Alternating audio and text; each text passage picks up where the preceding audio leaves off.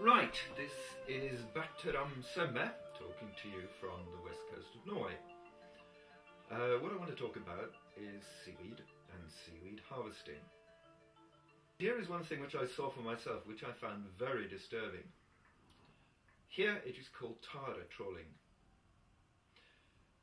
For hundreds of years, Norwegians have harvested seaweed along the coast here for various reasons.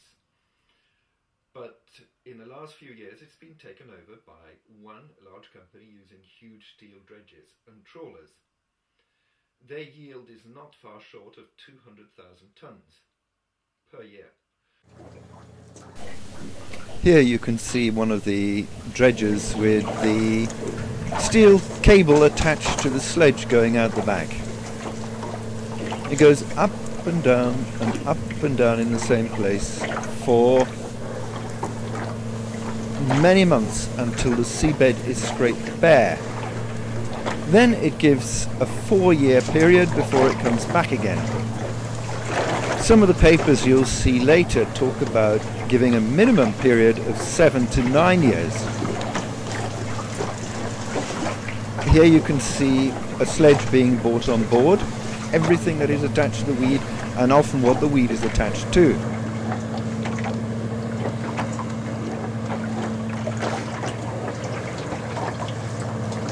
Here you can see what an empty barge looks like, how much capacity there is.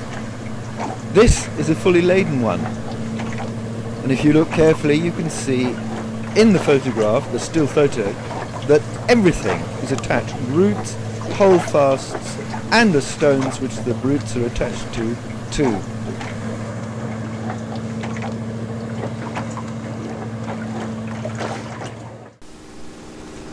This is the depot where the tar is taken. There you can see it being loaded onto a ship with a big digger behind loading up the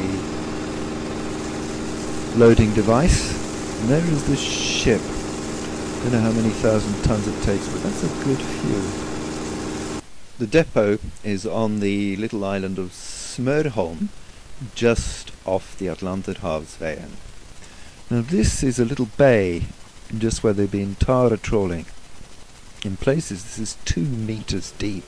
The smell from this rotting seaweed stalks is absolutely gut-wrenching. I understand the gases of decomposition are also highly toxic. This is a seaweed root with a sponge attached. The sponge filters the seawater.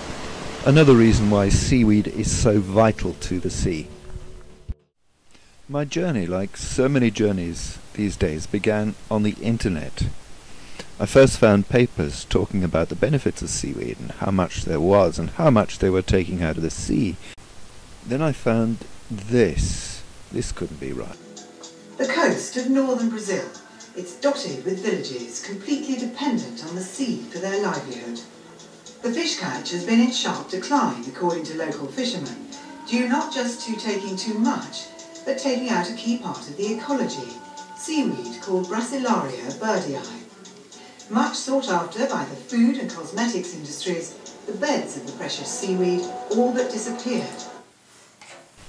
More papers revealed research on how much seaweed there was off the Brazilian coast and how much could be taken out and how much the country could benefit from it.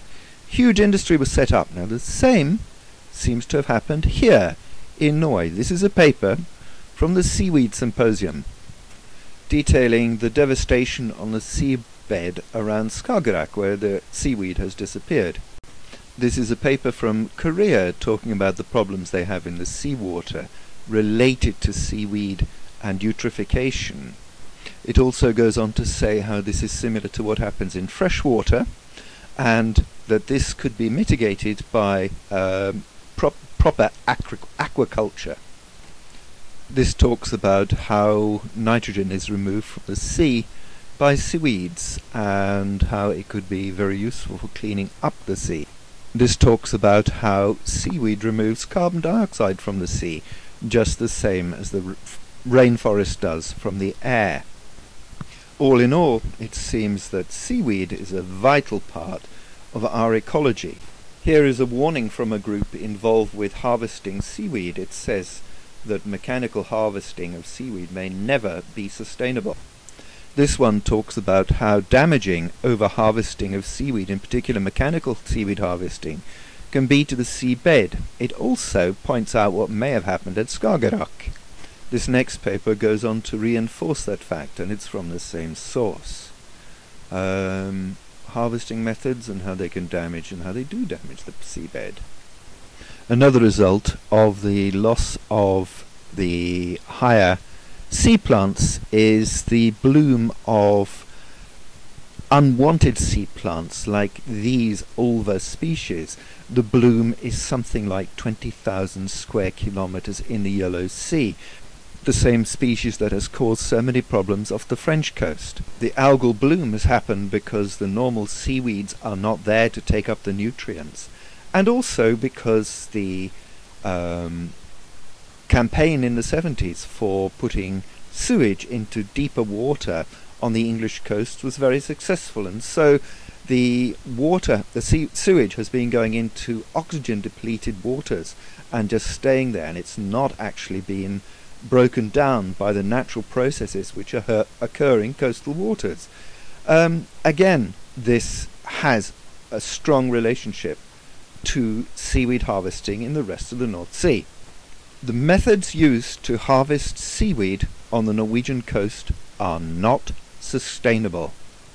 To have a country like Norway, which is rich in so many other resources and in money, to actually allow this to continue is totally reprehensible.